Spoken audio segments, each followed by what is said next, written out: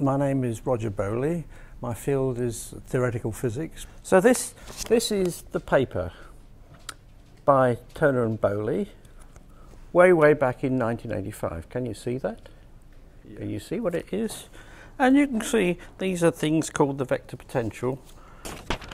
There's the pair of two coils making a field gradient, and there's a page of maths involving Bessel functions.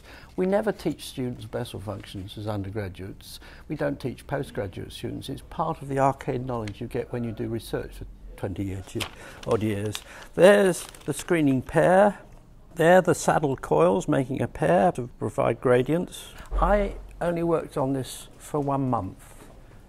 Only 1 month. I didn't realise its significance. I still don't really understand its significance. Most people have heard of MRI and think it's absolutely fantastic because previously surgeons would have to slice you open to see what was inside you and what was going wrong. And this is a way of seeing in real time what's going on inside your body, because the time for each image is less than 50 milliseconds.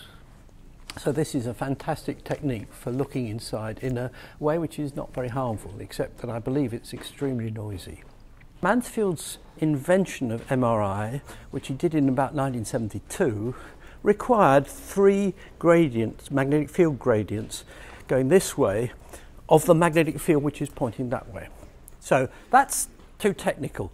All Bob Turner and I did was to work out mathematically how you would screen those coils perfectly from the outside world.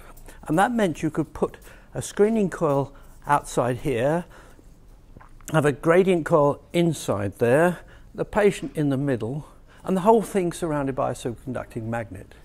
And that's the basic design of MRI machines worldwide. They might have smaller things just to go around your head. So this thing was taken up by the industry immediately after we did it. Mansfield put us on the patent which he'd already written.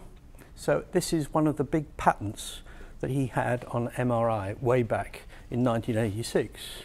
And we had to go to court to fight for this because General Electric said they'd discovered all this beforehand. And we beat them just because Mansfield got in early by about 6 months. So I get a small part of a huge patent income, and I'm one of the few theoreticians who's actually invented something. Well, no, Mansfield invented it, gave the idea to Bob Turner. I just provided the way into the mathematics to solve it. So I feel intensely proud about that.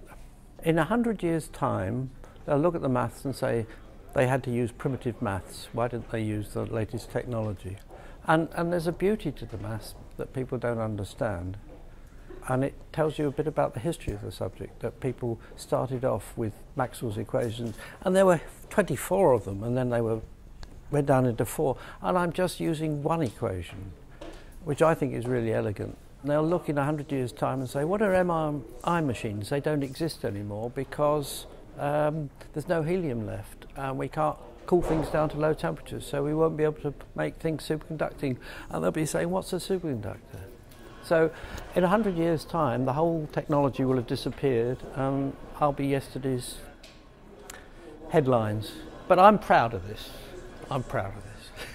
I see myself as a little clown, rather like Newton on the beach picking up a nice shiny pebble. And he said that's how he felt what he was, that everything was waiting to be discovered. I feel like that all the time, but in the last 18 months I've had 3 PhysRev letters published. I'm still finding new things to do, and that's what's keeping me mentally young.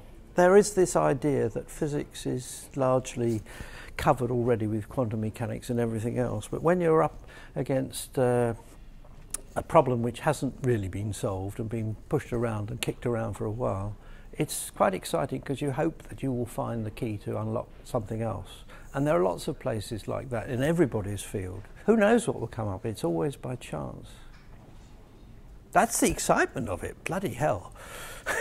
and people do it because it's exciting and fun to find out things which other people haven't really understood before.